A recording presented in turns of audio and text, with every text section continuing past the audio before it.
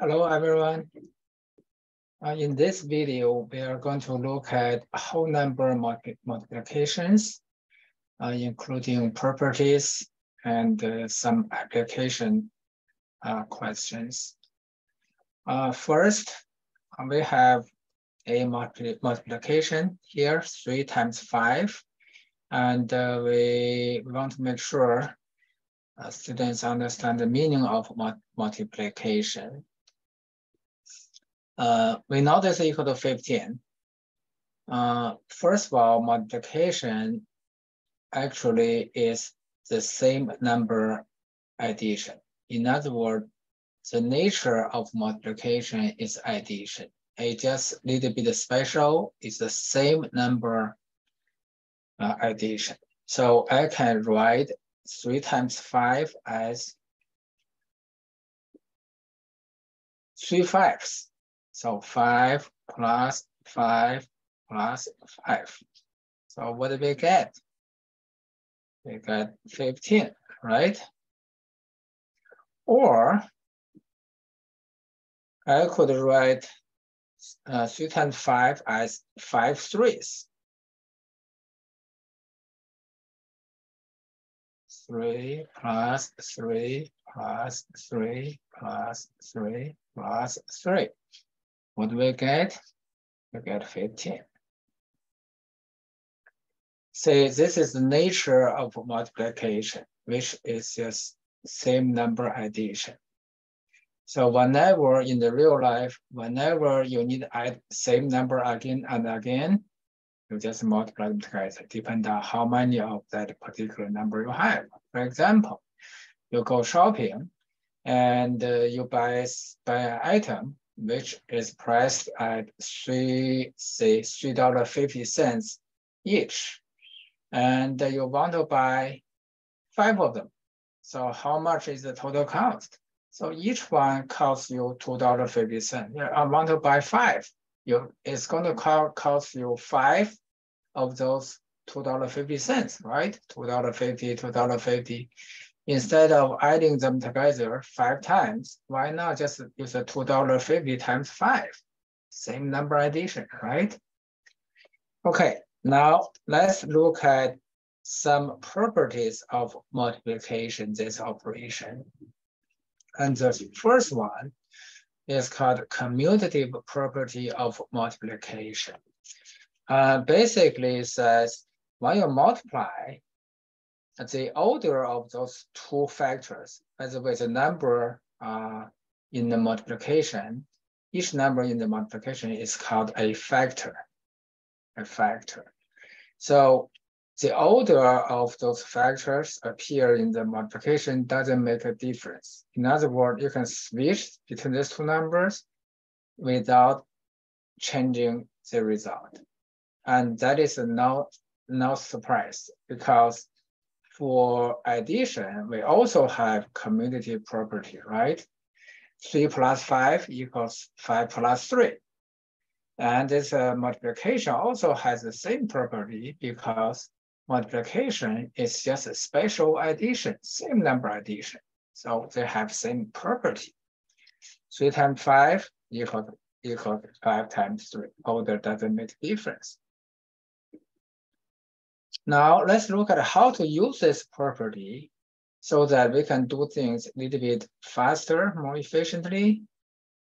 Now we have this example, 25 times 37 times 4. If you just do it from the left to the right, you would have to multiply these 2 together. And if you do it manually, it will take a little bit of time, right? After you get the result of the first multiplication, then you use that answer multiplied by 4 to get your final answer. So it takes a little bit of time. But if you realize that you can use this commutative property to make it faster, you will do this. Since the order doesn't matter, I can multiply these 2 together first, and that's 100. 37 times 100, 3,700. I can answer in no time.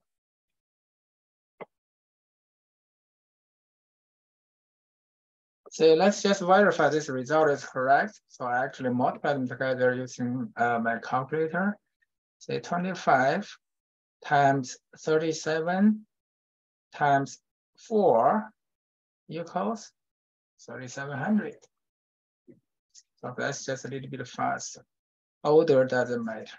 You can multiply in any order you want in multiplication. Okay, now let's look at the second property of multiplication. And this one is called associative property of multiplication. Probably some of you can recall if you watched the previous video for addition property, that addition also has associative property, just like in multiplication. What this means is that, let's look at the next page. Let's look at the meaning of this associative property of multiplication. So basically, we have three numbers multiplied together, ABC, ABC. They still have the same order. Now, what this means is that when they use the parentheses, it just indicates that if you do the first multiplication first, then using the result, multiply the third factor, which is equal to, you do the second multiplication first, then use the first factor and multiply the result. In other words, you can do any multiplication first without changing the result. The difference between the associative property and the commutative property is that we don't change the order of these numbers, ABC, ABC. So let's look at the example here. And this one, 76 times 4 times 25. Certainly, we can do the first operation, which is multiplication first, and then using the result, multiply by 25. Or we can do the second multiplication first, and using the result, multiply 76. Either way is okay, as indicated in here, without changing the result. But which one is better? You want to do it faster and accurate, right? And if we multiply 4 and 25, which is 100, 100 times 76 is just a 7600. So that's a little bit faster, right? That's why we want to take a look when we have some operations to see if we can do it more efficiently. We just don't do it blindly from left to the right. Okay, now the third property is called the multiplicative property of 0. So which says the product, which is the result of multiplication, the product of 0 and the number is 0 in math language, and multiplication between 0 and the number equals 0. The order doesn't matter because we already know there's a commutative property of multiplication, right? With 0 multiplied by a number or number multiplied by 0, either way you get 0. N can be any number. Does that make sense? Let's look at it. So let's use a particular example here, like 4 times 0. And we already mentioned in the previous slides that multiplication is nothing more than special addition. We just add same number again and again. In this case, we have 4 zeros. So no matter how many zeros you add together, what you get, you still get 0. That's why this n doesn't matter, it can be anything. You just have a bunch of zeros add together. Sure, your answer is a 0. You can also say you have 0, 4. 0, 4 is still 0. 0, 4 means no 4, it's 0. Now, next one is called multiplicative property of 1, which says when you multiply 1 and the number together, the result is that number. In mathematics language, 1 times a number equals that number, or that number times 1 equals that number. So let's use this next example to illustrate that, to explain that. So 5 times 1, according to this, is going to be equal to 5. And we want to make sure people understand why it is 5. This will come down to the, again, that essential meaning of multiplication, which is the same number addition. 5 times 1 really means 5 ones. Same number addition. What do we get? We get a 5. That means a number multiplied by 1 is that number itself. You can also interpret this as 1, 5. So 5 times 1 is just 1, 5. 1, 5. You don't add a 5 repeatedly because you only have 1, 5. 1, 5 is 5. You still get the same answer. So a number multiplied by 1 will be the number itself. Now, this next one is more powerful actually. And we use it almost all the time in mathematics and algebra. This one is called distributive property. Actually, the full name is distributive property of multiplication over addition or subtraction. But let's just call it a distributive property, which says if a sum of difference, that's why I said distributive property of multiplication over addition or subtraction, right? If a sum of difference is multiplied by a number, each number inside the parentheses may be multiplied by the number outside the parentheses. Let's see this whole thing in mathematics language on the next page. So it goes like this. You have something outside the parentheses. You have either addition or subtraction inside parentheses. Then you can use this number outside, multiply each one inside. Actually, no matter how many you have inside, as long as they plus minus together, you can just use this number outside, multiply each one inside. So A times B plus minus. It could be plus, could be minus. I just put them together to indicate 2 possible scenarios inside. So 2 times A, A times B, A times C. A, B, C can be any number. Now let's look at this to first demonstrate it, this property, and secondly, more importantly, we want to make sense out of this. Actually, we want to understand this is the reason this is working. First, this is just demonstration of this property itself. So I have 3 plus 5 inside, and I have a number outside. According to this property, we can use the number outside, multiply each one inside. So 2 times 3 plus 2 times 5. And literally, it's just distribution. Distribute to each one inside. Now, let's make sense out of this. First, according to the order of operations, that means which says we need to do operations inside the parentheses first. So if we do this first, 3 plus 5, it is 8. It is 8. So essentially on the left-hand side, we get 2 times 8, which is 16. Now, what does it mean, 2 times 8? We know the answer is 16, but what is the meaning of 2 times 8? But remember, multiplication is just a special addition, same number addition. So 2 times 8 really means you have 8 2's added together. 2 plus 2 plus 2 plus 2 and so on. You have 8 2's added together. Now let's look at what's in the right-hand side. 2 times 3 really means you have 3 2's added together, right? 2 plus 2 plus 2. That's the meaning of 2 times 3. And 2 times 5 really means you have 5 2's added together. 2 plus 2 plus 2 plus 2 plus 2. So you have 3 2's. Later on, you have 5 2's, and they add together. How many 2's you have?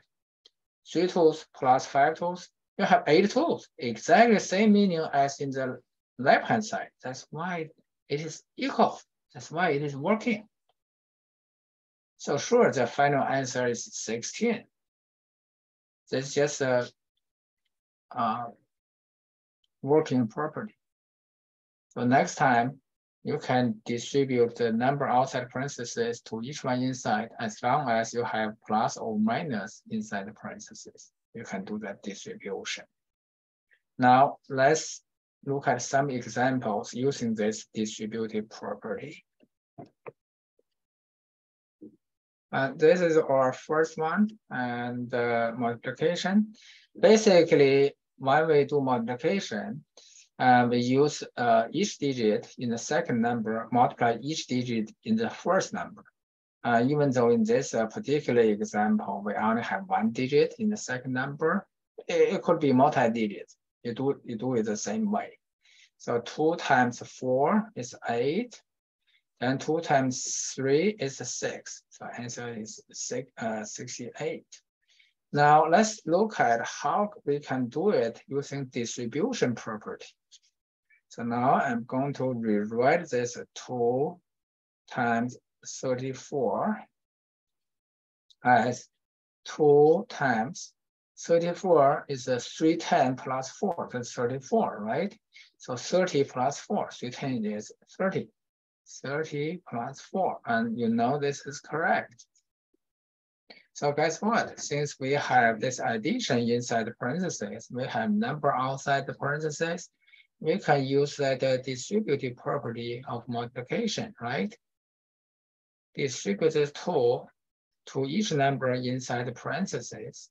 Now we have 2 times 30 plus 2 times 4, and this is 60, and this is 8. So we get 68. So imagine, actually, you can do this in your head without doing this, all of this work on paper. As long as you know this 3 is in the tens place, we learned the place value before. This 3 really means 30. So 2 times 30 is 60, 2 times 4 is 8, that's 68. You can do this in your head. Instead of doing it this way, look at the meaning of each digit.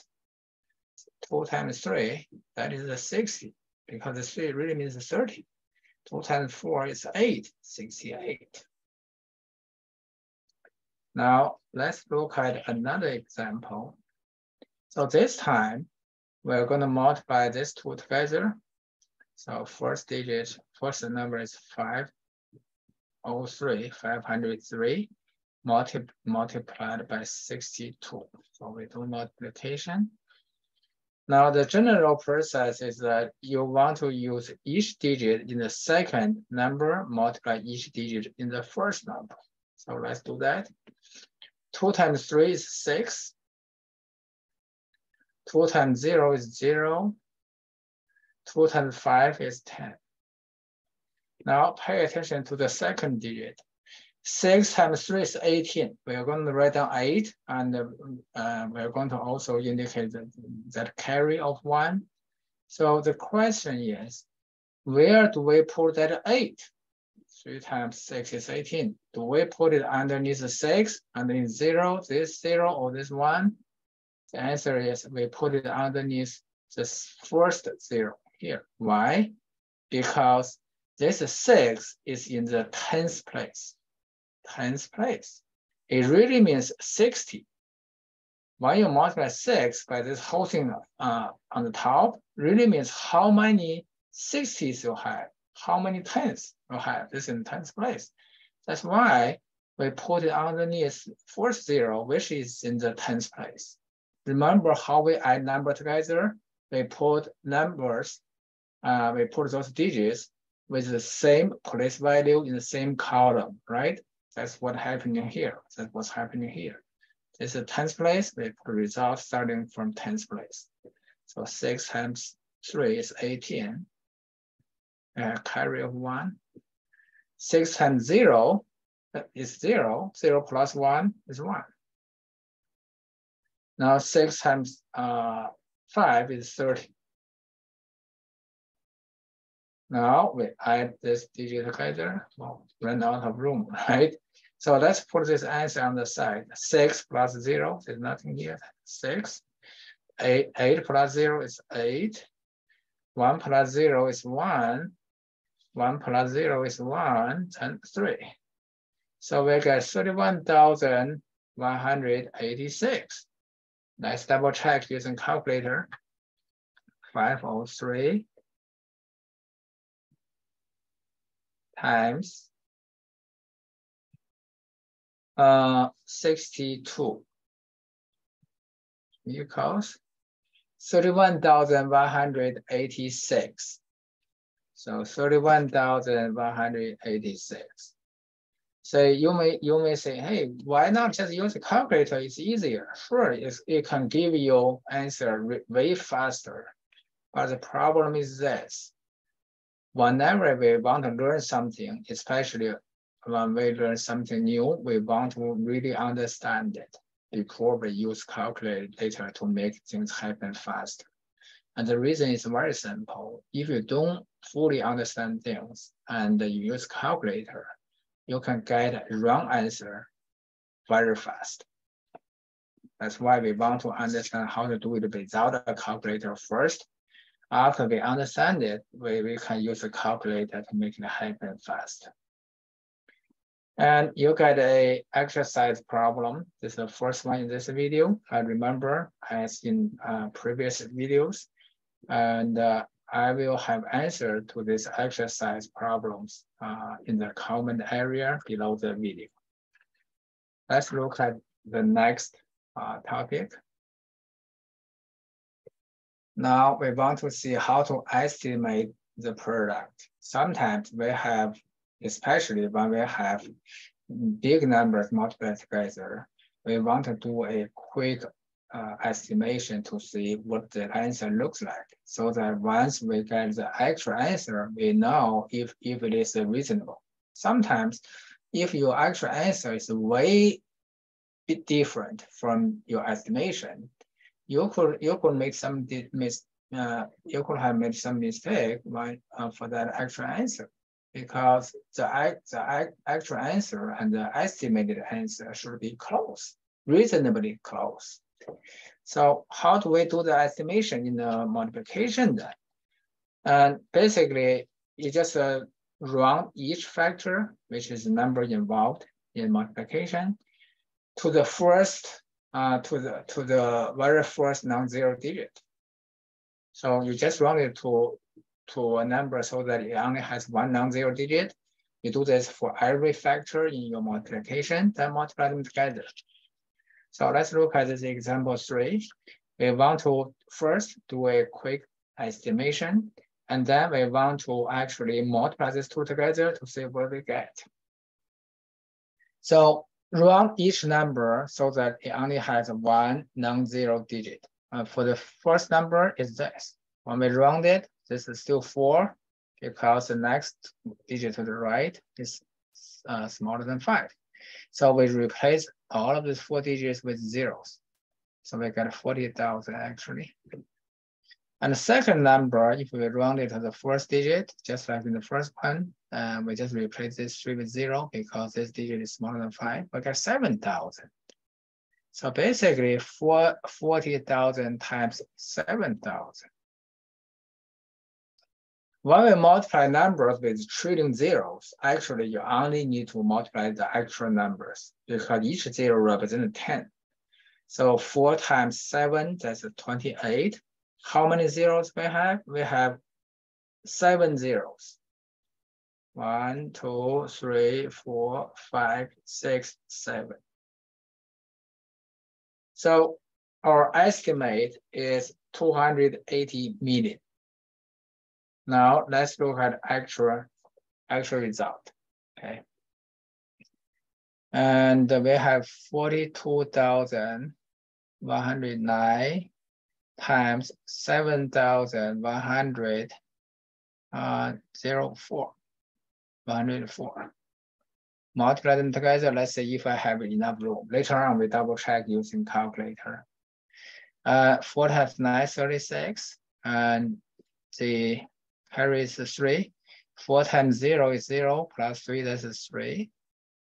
4 times 1, that's 4. 4 times 2, that's 8. 4 times 4, that's 16. Now 0 multiply anything is 0, right? So you can skip this, or if you don't want, you can just multiply them together, the all zeros. Don't forget to put your answer underneath, starting from the 10th place, because 0 is in the 10th place. But how many digits we have? 1, 2, 3, 4, 5. 2, 3, 4, 5.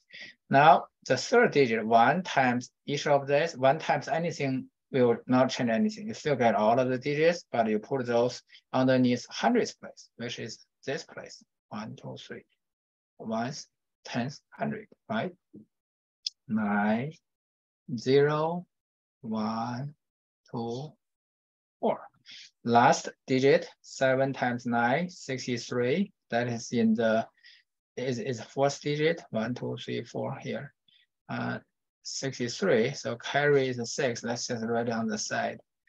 And 7 times 0 is 0. 0 plus 6 is 6. And 7 times 1 is 1.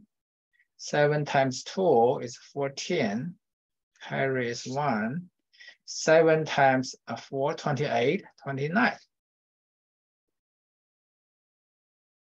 Now let's add them together to see the final answer. Let's look at the final answer. 6, 3, 4 plus 9, 13, carry 1. 8 plus 3, 11, that's 12. And carry 1. 6, 7, 13, 14. Carry is 1. 1 is 0. 1 plus 2, 3, 4, 5. And this 4 plus 4 is 8. 298 million 542,336. Now let me double check quickly to see if I made any calculation mistake. 7104, that's right. 36 and carry is 3. 4 times 0 and plus 3 is 3. 4 times 1 is 4. 4 times 2, that's 8. Then 4 times 4 is 16. Now third digit, 1 times 9 is 9. 1 times 0 is 0. 1 times 1 is 1. 1 times 2 is 2. 1 times 4 is 4. Then the last digit, 7 times 9 and 63. That's here. Carries 6. 7 times 0 is 0 plus 6, that's 6.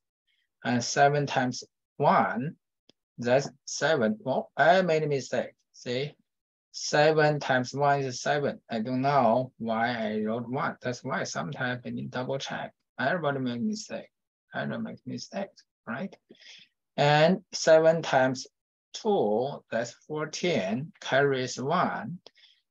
4 times 8, that's 28, plus carry, that's 29. So this will change everything here.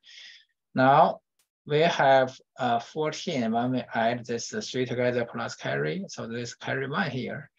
1 plus 2, that's 3. 3 plus 7 is 10, plus this 1 is 1, 11. So this should be 1. And we have carry, that makes this 9. So final answer is 299,142,336. Let's double check with a calculator.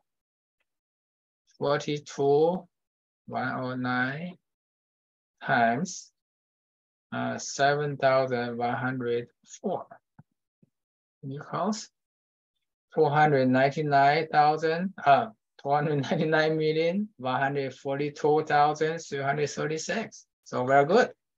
So you can see for such a big number, 280 million and 299 million, the difference is not that big. So it's kind of close. Now let's move on to our next topic, solve application problems involving multiplication.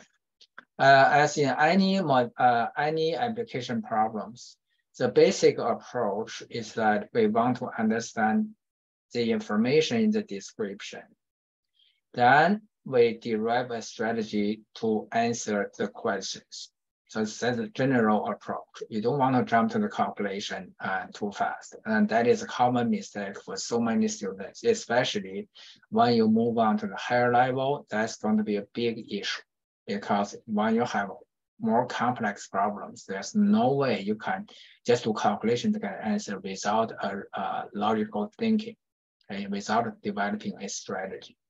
Let's do this strategy development as early as we can. Then you have very good habit. You're going to form your own approach to solve your application problems. Okay, let's look at this example 4. It says the human heart averages about 70 beats each minute. Because we have more than one question here. How many times does the heart beat in an hour? So when we are given that each minute it will beat 70 times. So how many times it will beat in an hour? So the nature of this question is this. You get 70 beats in a minute.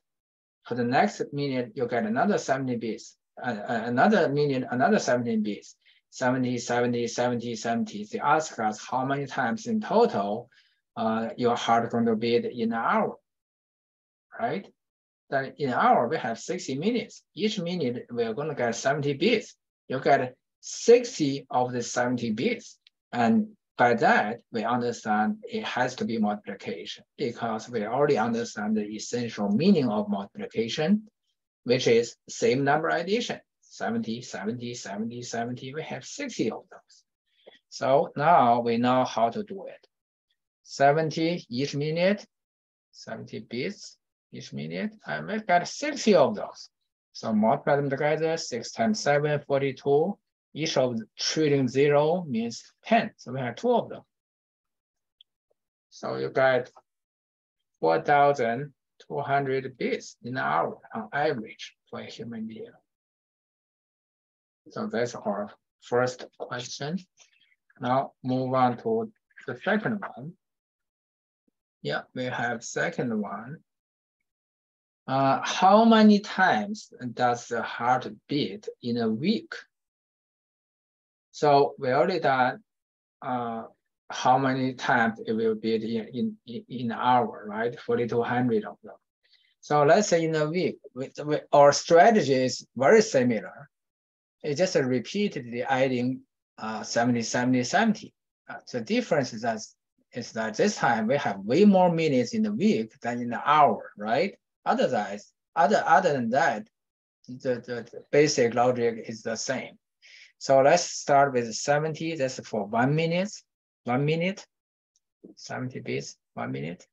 So in an hour, we have 60 of this. So if I multiply 60, this is whatever we get, even though we already know this 4,200, but think about it in terms of logic, not in terms of numbers. Okay.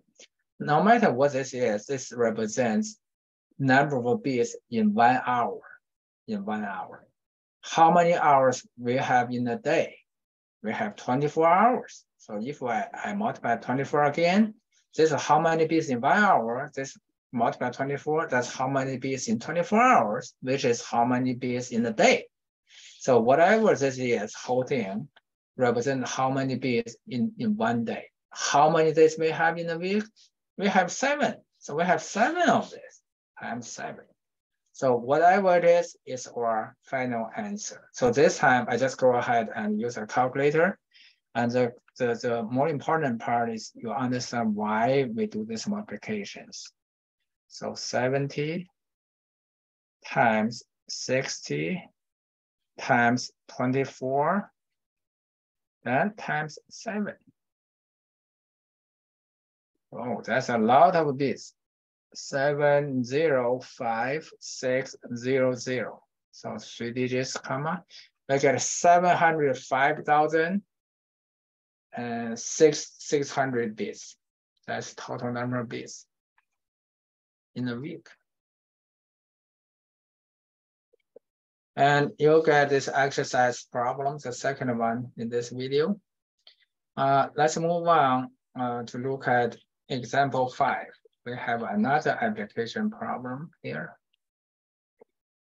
To get into certain restricted building, a person must enter a code. The code box has 2 digital windows. The illustration is on the next page. The first window can contain any number from 1 to 5. The second window can contain any letter from A to Z. Only uppercase letters appear. So what this means is that if we also could have lowercase letters, that will give us 52 different possibilities in the second digital window, right? By restricting letters to be uppercase, and we just know there are only 26 possible letters in the second window. So how many possible codes are there in all? So basically, this is the illustration. You have 2 digital windows. The first one will hold numbers from 1 to 5. Either one could appear in the first window. And the second window will hold capital letters from A through Z. Any letter can appear in the second window. And the question is, how many codes are possible? How many combinations, right? So let's do a little bit analysis. Let's just pretend that we only have 1 in the first window. Then let's look at how many possible codes with 1 being in the first window. Now, since we have 26 possible letters in the second window, you have already 26 combinations. For example, if this A, you get 1A. If this is B, you get 1B. If this is C, you get 1C. So we have 26 uppercase letters in the alphabet, right? So that gives us 26 codes, different codes. But what if this first window is 2?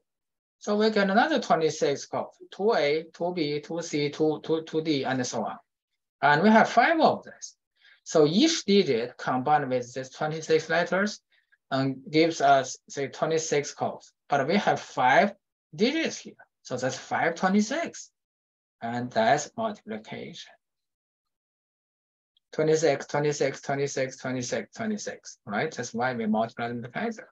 When we multiply, we get 130 for this one. So that means 130 different codes. If we multiply 5 times 6, 30, carry 3, 2 times 5, 10, plus 3, that's 13. So we get 130 different codes.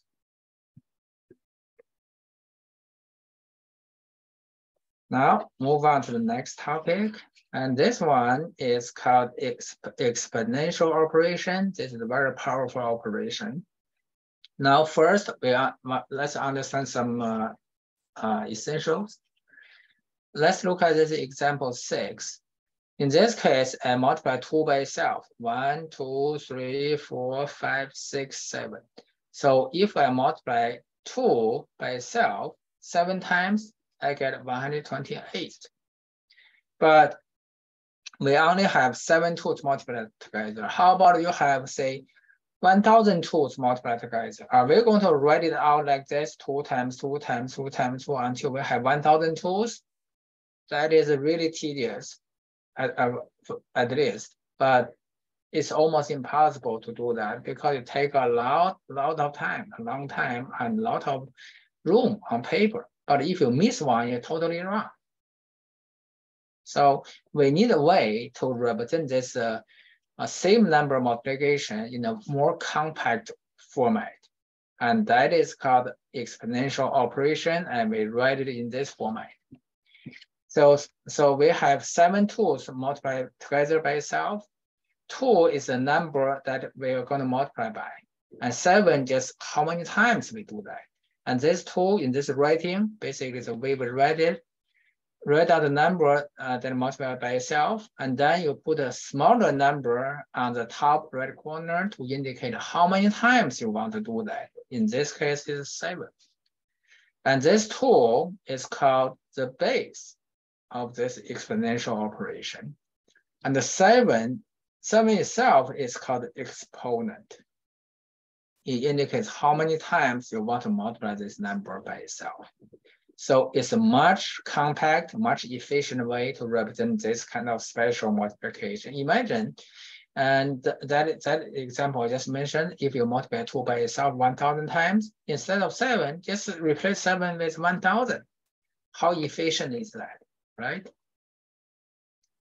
Okay, now let's look at, forget one thing here. So almost forget. How to read this? How to read it? We read it as 2 to the power of 7. That's how we read a exponential operation. 2 to the power of 7. Sometimes people read it the other way, which is also fine.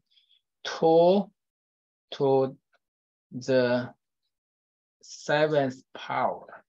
They're the same. They're the same. That's how we read it.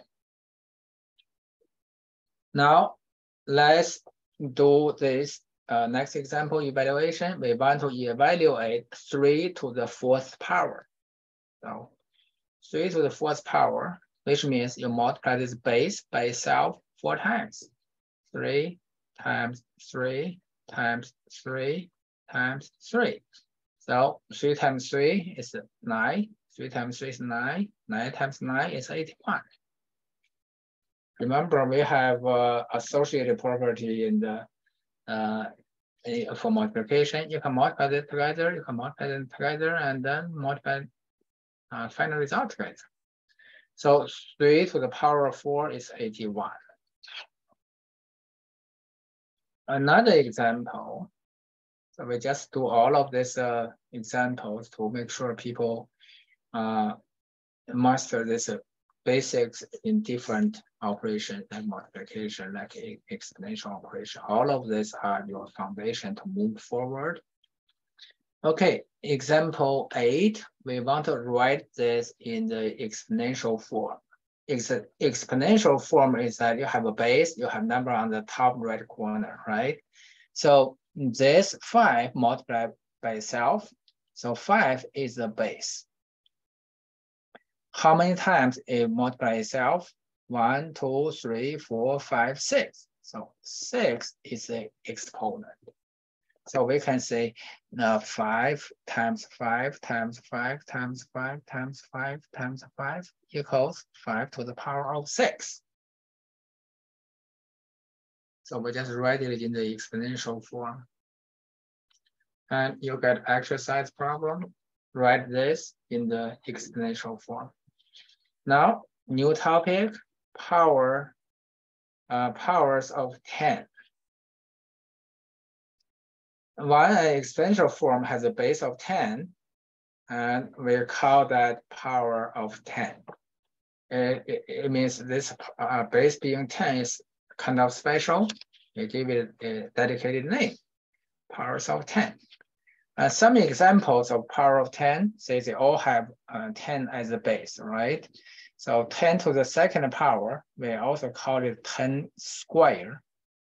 And 10 to the 3rd power, we also call it a 10 cube, C-U-B-E. They are very popular, that's why they have their own names, 10 square, 10 cube. Otherwise, you can just call it 10 to the power of 2, 10 to the power of 3, 10 to the power of 4, and so on. So this really means 10 times 10, right? 2 10s multiplied together, that's 100. 3 10s multiplied together here.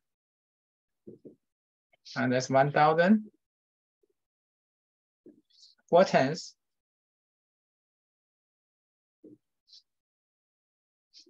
That's 10,000. I guess you already see the pattern. That's our goal for this example. 5 10s.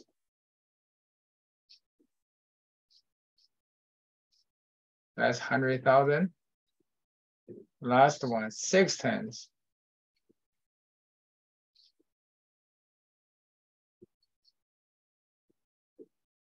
And that's 1 million. You see the pattern? So powers of 10 is a special. The final answer, if we compare the final answer to this exponent itself, so we can just realize that this exponent indicates how many zeros you have after the first digit of 1. This 2, you have 2 zeros. This is 4, you have 4 zeros. This is 6, you have 6 zeros. So the next time, if we have power of 10, we don't need to go through this middle step, we just write the result direct. Pattern recognition is very powerful, very useful in mathematics. Now, example 8. Write this number in expanded notation using powers of 10. I remember we had a example, maybe 2, where we write a number in the expanded form, right? Maybe in the very first video. And in that case, we will write this something like 1 million, because it's a million place, 1 million plus 2, 100,000, because 200,000. It goes like this: 1 million plus 200,000, because it's digit 2 in the 100,000 place, plus 3 10,000, and so on. This is the expanded form. But this time we want to write this in expanded form in terms of powers of 10. How do we do that? Basically, we represent this place value names in using powers of 10. So this one, digit 2, this digit 1 in the million place, which is this to the 6th power, to the 6th power. So we will write it as 1 times 10 to the 6th, for this part, plus digit 2 times 10 to the 5th power, because 5th power represents 100,000. Look at that, 5th power, 100,000.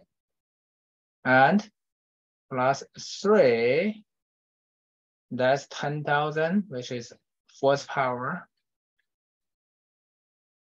And plus 9, which is in the 1,000 place, and that's 3rd power of 10, plus 4 in the 100 place, which is 2nd power of 10. We don't need to do 0, because 0 times anything will be 0. The last one, 5 times, this is the 1st place. 1st place and has a 0 power. You see, this is in square is in the 3rd digit. Square 10 to the 2nd power. 4 is in the 3rd digit. 3rd digit, but it's 2. 1st digit is going to be 10 to the 0 power, because 10th place is 10 to the 1. 10 to the 1 is 10, right? 10th place. And this one going to be 1st place. What is going to be 1st place? Actually, it's 10 to the 0. 10 to the 0 power equal to 1. Let's just confirm that so that everybody feel comfortable. 10 to the power of 0 equals 1. Later on, if we have that opportunity in this course, pre-algebra, and I will explain the actual meaning of 10 to the power of 0. Anything to the power of 0 equal to 1. And we want to know why is that, the reason for that. So this is 10 to the power of 0, which is 1. Usually we don't write power of 0, and we just write 1. So 5 times 1.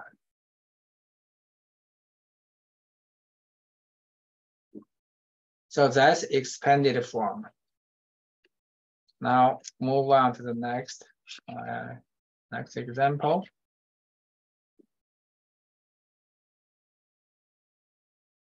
Also exercise problem for expanded form. Now let's look at the example 9.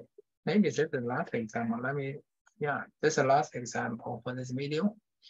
Example 9, Delia plans to stand a new wood deck. The deck is 15 feet wide by 20 feet long. So it looks like it's a rectangle. What is the area of the deck? Now, I'm going to develop this formula for rectangle area so that it makes sense to you. I know maybe you already know it by looking at the textbook. And the thing is that when you learn a formula, you really want to understand it. Actually, it makes sense to you so that you never forget that. That's the first thing. Secondly, more importantly, you get a very good habit of learning by understanding things, okay?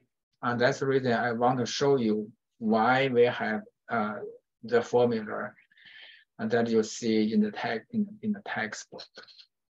So I have a rectangle. Rectangle is a four-sided figure where opposite sides are parallel. So these two are parallel, and these two are parallel. And also opposite sides are equal in length. And in addition to all of those, and the adjacent two sides are perpendicular. That means they form right angles, 90-degree angles. Say, let's call this side length. Let's call the adjacent side, perpendicular side, width. Let's use some specific numbers to show the formula. It's easy to understand with specific numbers. So let's say I have 3 feet long for the length. I have 2 feet long for the width of this rectangle. Now, this is what I do. I'm going to divide this length into 3 equal parts. So divide them into 3 equal parts. I try my best.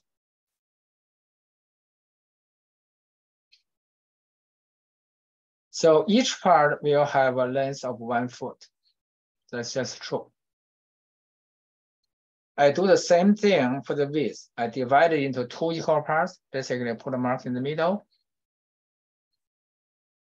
Now, each part is a foot also. Now, let's look at what is this a small unit, shaded area. I just shaded 1 foot, 1 foot, 1 foot, 1 foot. All 4 sides equal, and they have 90-degree angle also for all of this. So what do we call this shape? It is a square. It is a square measured by 1 foot. It's a 1 foot square. So the area for this shaded area naturally is 1 foot square. We call it 1 square foot. And that is the unit of area if we measured it in foot. So how many of these squares, unit squares in the first row? The first row, the second row. We have 3 of those identical ones, right? Apparently in the first row, the total area for this first row is 3 square feet. Square feet, square feet, square feet, 3 square feet. And how many rows do we have? We have 2 rows. We have 2 of this.